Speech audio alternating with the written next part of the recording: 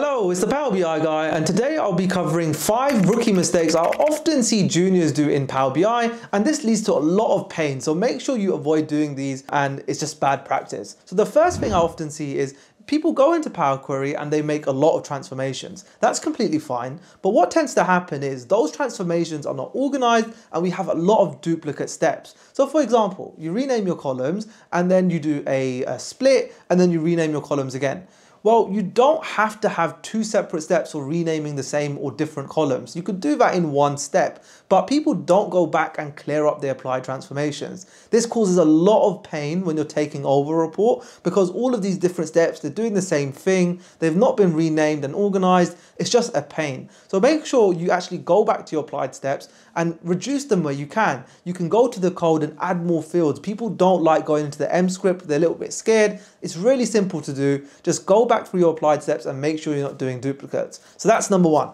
So the second thing that I often see juniors do, they use calculated columns far too often. This really bloats your data model because it's physical storage. When you create a calculated column, it is storing those results in memory, and that is going to bloat your data sets. And it's fine, there are scenarios for it, but when people don't understand iterator functions and they refer back to calculated columns instead of creating measures, that can really bloat your model. So what you want to do is make sure you understand when to use a calculated column, when to use measures, and simply just understand iterator functions, because that is generally why people use calculated columns instead of measures.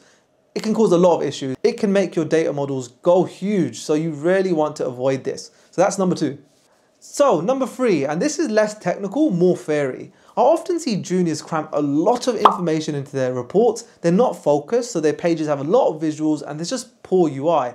As a BI developer or someone that's producing Power BI reports, they have to have purpose. Your pages can't be overloaded with information. They have to be very purposeful. They have to have the right visuals. So for example, for time series where you're showing data against a certain time period, use a line chart, don't use a bar chart. It's really simple things like that, or having about 15 visuals on one page. You're overloading the users. It's bad practice. So really brush up on your report theory and understanding how to tell a story of data. It sounds like a buzzword, but when you're presenting information, it has to be concise, it has to have meaning, and it has to be presented well. If you're not doing that, no one cares about how your code looks.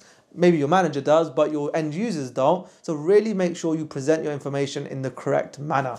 So number 4, and this is massive, is not understanding modeling and the concepts of relationships. So relationships are fundamental Power BI. Instead of having a massive wide table, you often have a lookup table, for example. It's not called a lookup, but let's just say that. You have a lookup table. Instead of joining them, and I see people do that often, you can build relationships. It's really important you understand one-to-one, one-to-many, and many-to-many.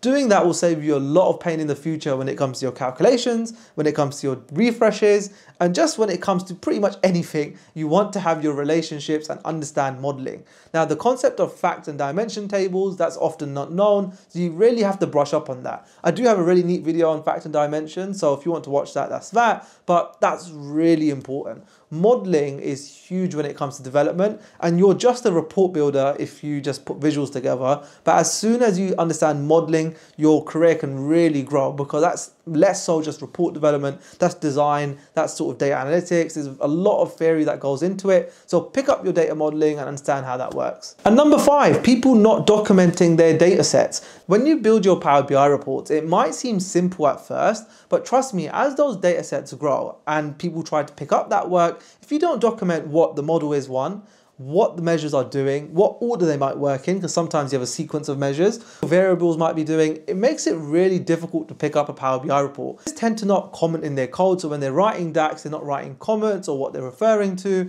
It can make it really difficult. You can tell someone's a bit more seasoned when they write their measures, they organize them into folders, then they comment on their code. It just makes it a lot easier. So everyone will thank you for it, and your future sort of replacement in your role, they will thank you for it as well. So that's really important.